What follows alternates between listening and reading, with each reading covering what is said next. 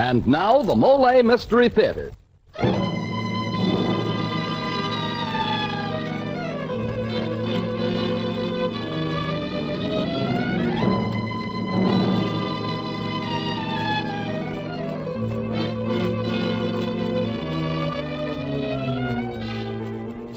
Good evening.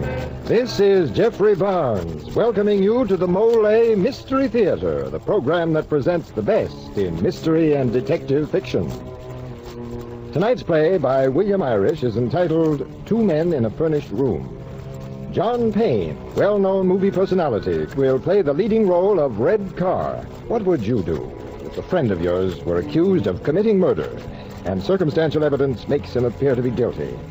He swears to you that he did not commit the crime, but says that unless you protect him by lying about his whereabouts, he will be unable to prove his innocence. What would you do? That is the problem posed by William Irish in Two Men in a Furnished Room. And now for tonight's Mollé Mystery, William Irish's Two Men in a Furnished Room, starring John Payne.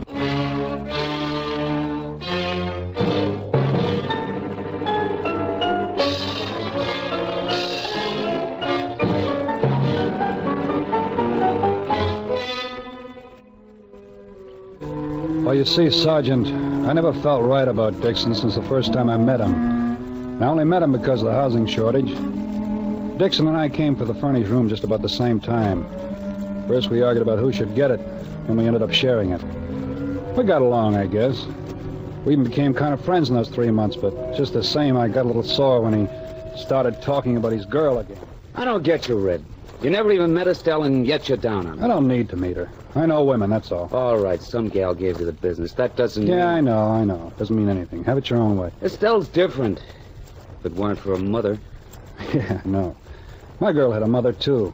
I never met her, but... You think every gal's out for what she can get? Yeah. But I'm telling you, Estelle... Oh, let's give it up. I want to read. Well, Red, that's what I want to talk to you about. What? Reading? No, not exactly. You see, Estelle called me at the office today, and... Yeah, so? Well, she's got something in her mind, and she wants to come over and talk to me about it. Well, why don't you go over to her place and talk? Oh, you know her mother objects. Yeah, that sounds familiar. So you want me to take a walk? Yeah, if you don't mind. It's raining out. I know, I hate to ask this. And I don't feel like seeing a movie. It won't happen again, Red. Oh, sure. Honest, Red. Oh, what time is curfew? Well, it's almost 8:30 now. She ought to be here soon. Okay, I'll clear out now. Oh, now, look, you don't have to dodge meeting her. I don't take this personal, Dix, but I don't particularly want to meet her, okay? I'll just get my coat. You sure you don't mind? What's the difference? Oh, I feel like a heel, Red. Forget it. Maybe someday you can do me a favor. I'll be back around midnight.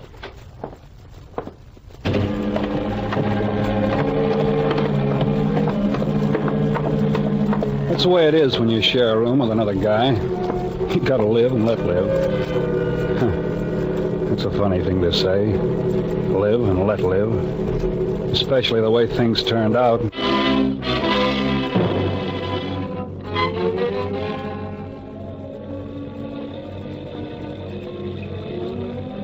The rain was cold and nasty. I crossed the street heading toward the bar on the corner when I saw the girl. She was on the opposite side of the street, head down in the rain. When she got under a street lamp, I could see she was wearing a green raincoat, and I could make out what she looked like. She turned into the house. I stood there looking at the empty doorway for a while and getting real sore. On account of her, I had to slop around in the rain. I had a good mind to go back and... well, what's the use? I went to the bar.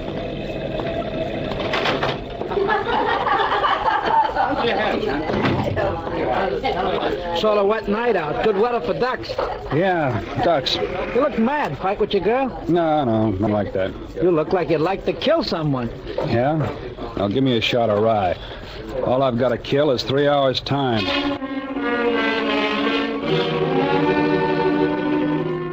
It was a long 3 hours sitting there and making small talk, but finally I decided I might as well go back to the room. When I got up there, I knocked on the door. The door opened just a few inches. Dixon was looking out defensively. That you, Red? Well, who else did you think it would be? Lana Turner? Come on, open up. What'd you knock for? You've got a key. What's eating you? Why shouldn't I knock? Girlfriend gone, I see. Yeah, just a few minutes before you got here. You're some guy. You let her go out alone on a night like this? I put her in a taxi. You didn't get wet. It was right at the door. Didn't even get your shoes wet. Okay, I didn't get my shoes wet. What's it to you? Nothing. What are you so nervous about? Can't you sit still at all? You leave me alone, Red. Sure. What happened? Have a blow-up? Why should we have a blow-up? I don't know. Hey, what's this on the floor? What? This? Looks like a fastener from a raincoat. A green raincoat. Give me that. Okay, don't grab. Boy, you're really all hopped up tonight. Say, where you going? Down the corner a minute. I want a drink. Since when do you drink at this hour? Since now. Well, take your key. I'm going to bed. I'm coming right back. So long.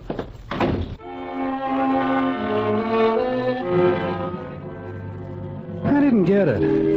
I was usually the excitable guy, and here was Dixon acting as if there were a high-tension wire running through him. I undressed, washed, took a grand look at myself in the mirror, and then got into bed. Just as I was getting set to drop off, the phone rang. Hello. I want to speak to my daughter. Huh? She promised to have a definite understanding with once and for all. But listen, lady, Do you think you'll get anywhere by keeping her there till hours of the night? I'm telling you, lady... What? Oh, this is Mr. Dixon, isn't it? No, this is his roommate. Dixon's out. Well, then, I suppose my daughter's left, too. She left half hour ago. Half hour ago? Then why isn't she back here by now? Oh, she'll probably get back any minute. But it's only 6 blocks. What could have happened to her?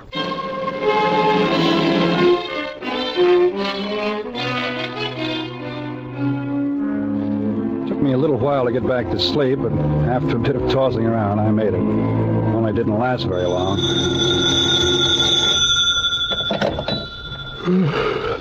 Hello. Is that Mr. Dixon? No, this is still his roommate. I want to speak to Mr. Dixon right away. In just a second, I want to turn on the light. He isn't here. But it's after 3 o'clock. Well, isn't she back yet? My daughter knows she isn't. What's he done with her? Where is she? Oh, I don't know. Maybe they... I warned her about him. I'm going to call the police. well, wait a second. That's all. I'm going to call the police. Wait a second. Wait, I hear him coming. Hello? Red, you still up? What does it look like? Shut the door. You phoning someone? No, someone was calling you. Me? Who? Your girl's mother. Miss Michaels? What does she want? The girl never got home, Dix. She what? You heard me. She never got home. Oh, but that's impossible. She lives... It's only 6 blocks from here, but her mother says she never made those 6 blocks. Now, listen, Red. She phoned twice. She said she's going to call the cops. The cops? But why? Do you need a diagram? It doesn't take 3 hours to make 6 blocks in a taxi. If she left in a taxi. You sure you put her in a cab? Well, to tell you the truth, Red, I didn't take her down to the door myself. You told me you took her down and put her in a cab. Yeah, I know, but, well, we had an argument, and she walked out on me. I was ashamed to tell you, Red. Go on. I heard her whistling from the doorway downstairs. I heard it playing, and I heard a cab drive up. Did you see her get into it? Well, I got over to the window just a second too late. I saw her arm pulling the door catch. That's not much of a story. Hey, who could that be? I wouldn't be surprised if that's the cops. Cops. Now, look, Red, you gotta stick by me. Why? Red, don't you see, outside of me, no one saw her leave here. She ends here. If anything happened to her... Just a minute. Open up in there. Now, Red, you gotta tell him you saw her getting into that cab. But I didn't. But you would have if you'd come along just 10 minutes before. I swear it on my mother. Red, what are you gonna do? What do you expect me to do? I'm going to open the door.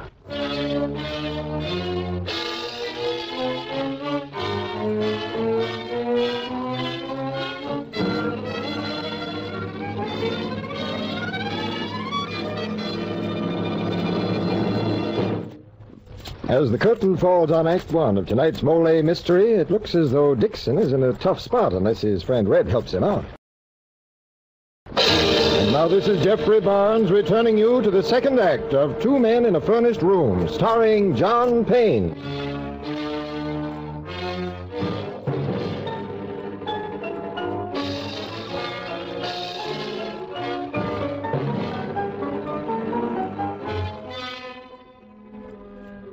Well, Sergeant, the first cop that night the girl disappeared was only a curtain raiser. Dixon told his story about seeing her get in the cab. Cop only asked me if I was there. I said no and let it go at that for the time being. That was a curtain raiser. Show really got started the next afternoon when I came back from my job in the bank and found a big guy with his hat on sitting in our easy chair pretending to read a newspaper. It was you, of course. Hey. Well, shut the door. Who are you? Sergeant Hiller, homicide. Surprised? No, not surprised. Then shut the door. How'd you get in? Super let me in. You Carr, fellow that lives here with Dixon? Mm-hmm, that's me. A girl named Estelle Michaels came here last night, didn't she? Okay, if I sit down, I'm tired. Go ahead. Well? There was a girl here last night. I think her name was Michaels. Did you see her come in? I think so. From across the street, about 8:30. What time did you get back here? Close to 12. Was the girl still here then? No. She just left. How do you know? Did you see her or did your friend tell you? Well, I as good as saw her leave. What do you mean by that? Well, as I came back here, I saw someone getting into a taxi, and I saw Dixon at the window looking down. When I got upstairs, he told me she just left. Draw your own conclusions. Had you ever seen this girl before? No, just earlier last night. All right. That's all for now. Stick close by and make sure your friend does, too. I want to see you guys again.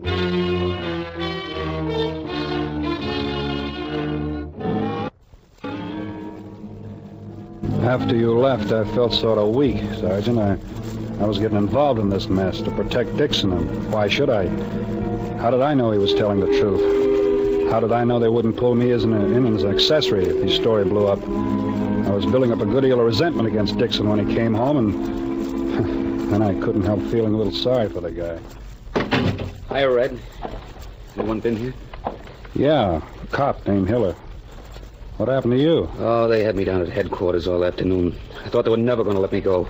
Why shouldn't they let you go? In their minds, I'm already guilty. Of what? Whatever it is, I'm guilty. I had to admit I quarreled with her, and... Red, don't you see? I was the last person on earth to see her leave this place. Listen, you got to call up. Who? Her mother. It's only natural you should call her up and say you're worried about the girl. No, Red, I can't. What's the number? I can't, Red. What's the number? It's Chelsea 35099. Listen, Red, I can't talk. You've got to, don't you understand? You want me to believe your story, don't you? Yeah, but... Well, then talk to her. Stop acting guilty.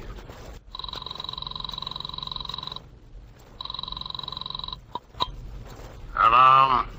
Mrs. Michaels, please. Who is this Watson? Tell her Dixon wants to speak to her. Here, take it. Hello, Mrs. Michaels. This is John Dixon. What do you want? I just wanted to find out... Where's my daughter? What have you done with her? But, Mrs. Michaels, I swear I... Killed her. I can't talk to her. Here, give me the phone. Mrs. Michaels, this is Mr. Dixon's roommate. Murder!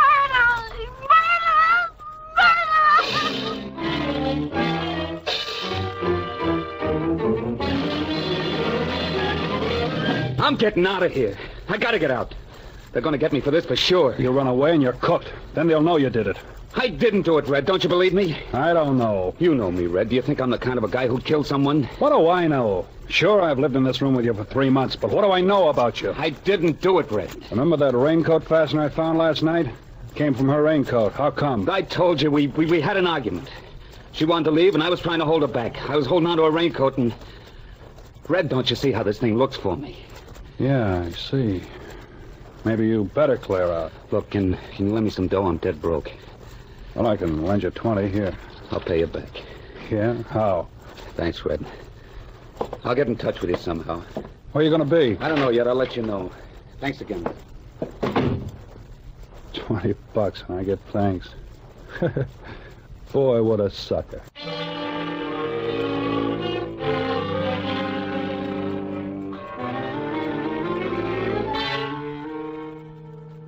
Dixon hadn't gotten out much too soon. I'd hardly had time to put on some coffee and light a cigarette when, Sergeant, you came to the room. Where's Dixon? I don't know. Beat it, I guess. Where'd he go? How should I know? He doesn't tell me everything. You're covering for him. Why should I? Don't be a sucker, Red. It's funny. What's funny? Nothing. Okay, then, Carl. Let's get going. Where to? Headquarters? No, not yet. First, I'm going to take you to the Michaels house. Maybe when you see the girl's mother, that'll make a difference.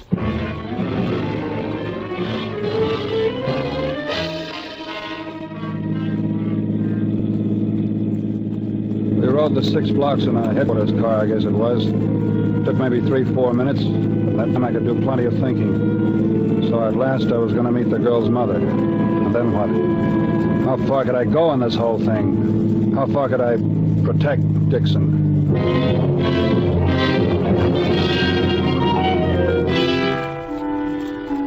The house was one of those apartment houses that was fashionable, say, 25 years ago. The Michaels' apartment was dark, almost dingy, with old furniture. And the mother, she looked old and dried up. She was lying in a bed in a room that smelled as if it had been a sick room for years. She's an invalid. Yeah, it's too bad. Mrs. Michaels, this is Dixon's roommate. I'm sorry about everything, Mrs. Michaels.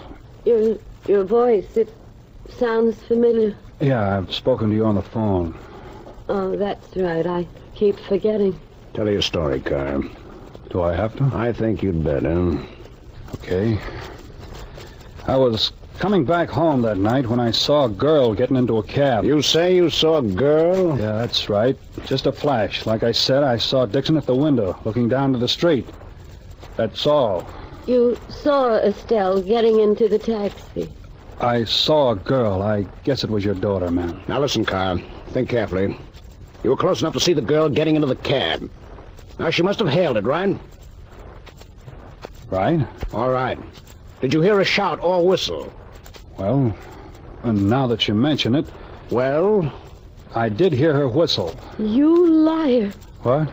You liar. You didn't hear her whistle. But I'm sure... She couldn't whistle. She never whistled in her life. You didn't see my daughter leave that house.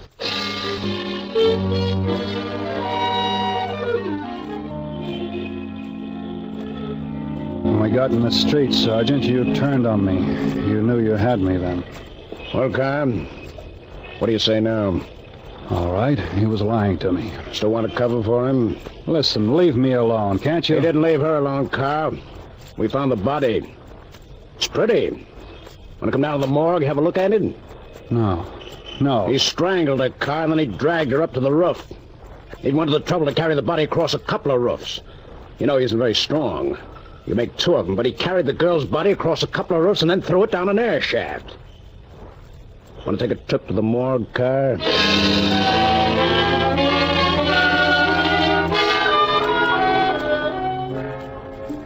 You let me go then. And I went back to the room feeling sort of sick all the way. When I got back to the room, the phone was ringing. Hello. Who is this, please? What do you want? Who is talking, please? What number do you want? Red? Dixon. Don't use my name. Is anyone there?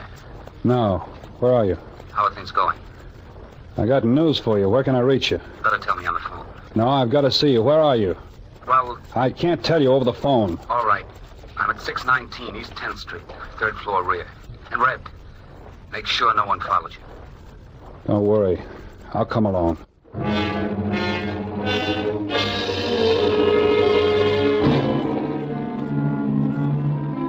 Well, Sergeant, what I planned to do wasn't very pleasant. It was the only way I could save my skin. Just because he'd room with me for 3 months, that didn't mean I had to have any sense of loyalty to the guy or something like that. I was in this deep. Now I had to get out. Red, do you want followed? I made sure. Good. Just a second. Boy, it's good to see you, Red. What's been happening? They found the girl They found her. at the bottom of an air shaft, dead. Dead. Oh, what did you think? Red, I was in love with her, Red. What did she say to you? What did she do that made you go off your nut? I didn't kill her, Red. I couldn't kill anyone. I couldn't kill her. They didn't even have me in the army, Red. And why were you so careful about opening the door last night? I don't know. I Just had so much on my mind. You told me you'd put her in a taxi. But I admitted that was a lie. You know why I said that. You told me you heard her whistling for a cab. You let me lie to the cops about it. She did whistle for a cab. Her mother says she couldn't whistle. What? You heard me. She couldn't whistle. I didn't know that. I swear I didn't know that. Yeah, isn't that too bad? But I tell you, I heard someone whistle. Maybe it was a bird. And I saw someone get in a cab. Sure, I know.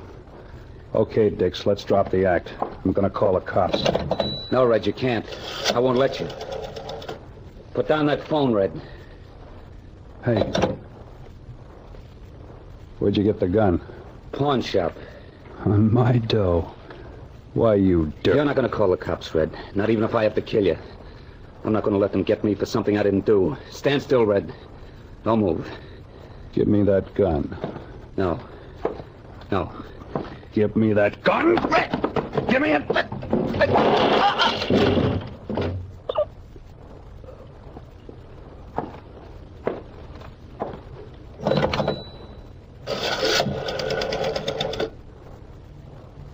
Hello, operator.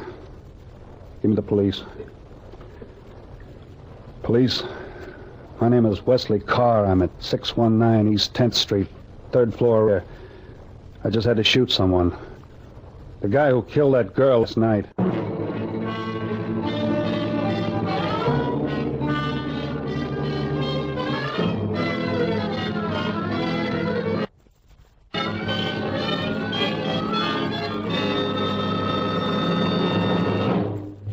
This is Jeffrey Barnes again. In just a moment, we'll bring you Act 3 of Two Men in a Furnished Room, starring John Payne.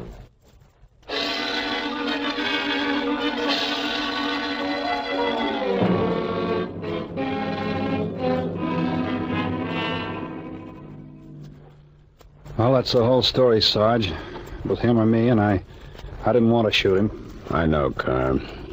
We just got a report from the hospital. Dixon died in the ambulance on the way over. Oh?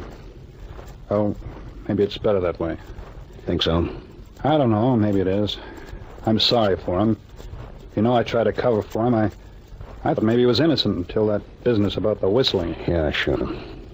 I won't get into any trouble about that, will I? About that? No, we're willing to forget then. Well, thanks. Can I go now? Just a moment, Carr. Stevens! Yes, sir? Bring in the girl. The girl? But she's dead. I know. There she is, sir. Sit down, miss.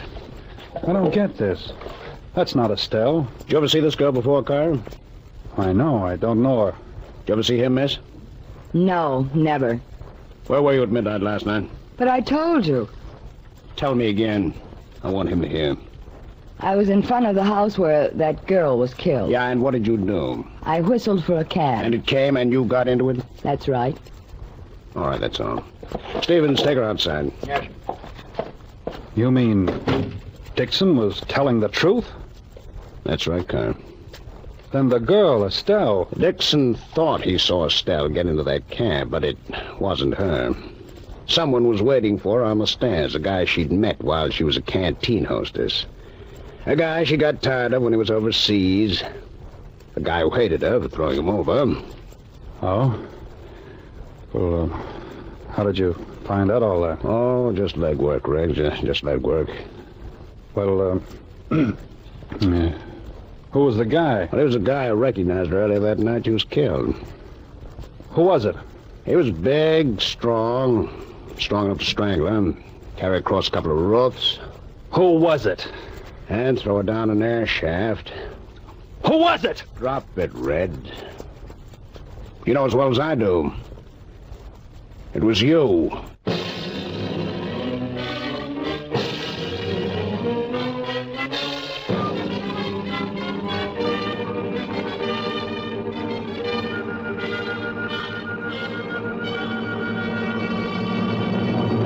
This is Jeffrey Barnes, bringing down the final curtain on tonight's Mystery Theater performance of Two Men in a Furnished Room. The original music for the Mystery Theater is composed and conducted by Alexander Semler.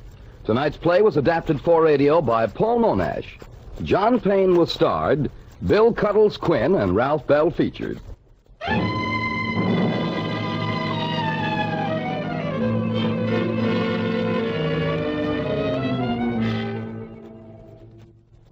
And now this is Dan Seymour saying good night.